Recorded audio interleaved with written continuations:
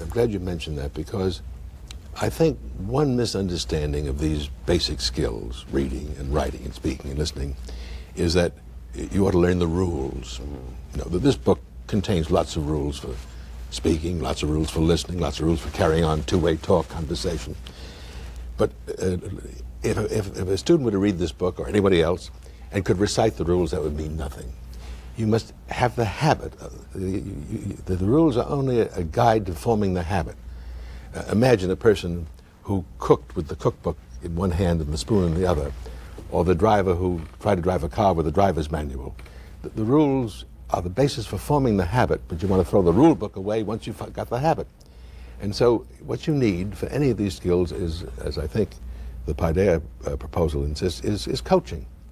The rules are the basis of coaching, but you have to do it over practice, and have your imperfect performances corrected, done over again until you get some skill, which is the grace of a habit.